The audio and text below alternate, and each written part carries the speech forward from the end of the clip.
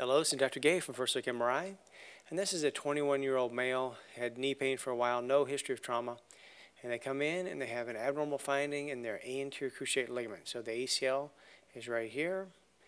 Here's the back of the femur to the front of the tibia.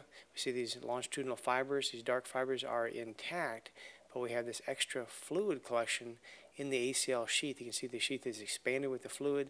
The fluid does look like it dissects between the longitudinal fibers. On this view here, you can see clearly the fibers are intact, and we just have this fluid collection.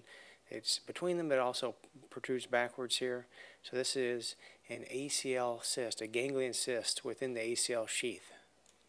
And a lot of times these are smaller than this, and patients have little symptoms, not bad, and they don't need treatment. But sometimes the fullness and pain of the knee is too much, and they can go in from the back here and supposedly cut it, and this gelatinous, mucinous material will spill out, and then they are cured immediately.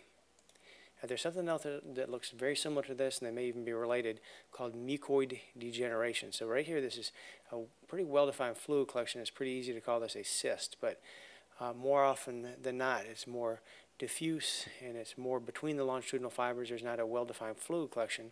And when the whole ACL is expanded and the fluid signal seems to be between the fibers and they're separated, producing this celery stalk appearance, we call that mucoid degeneration. They don't know why it is. They think maybe some synovium is in there and it's spilling out mucinous material that's dissecting between the fibers, or maybe the fibers are degenerating and breaking down and the fluid is developing there.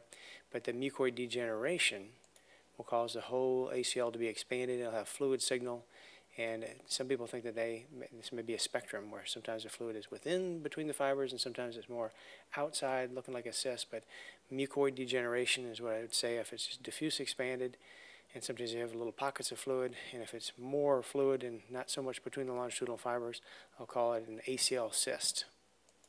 In the olden days, used to call it a ganglion cyst or the ACL sheath, but now the common terminology is just ACL cyst. And that's it. Thank you very much.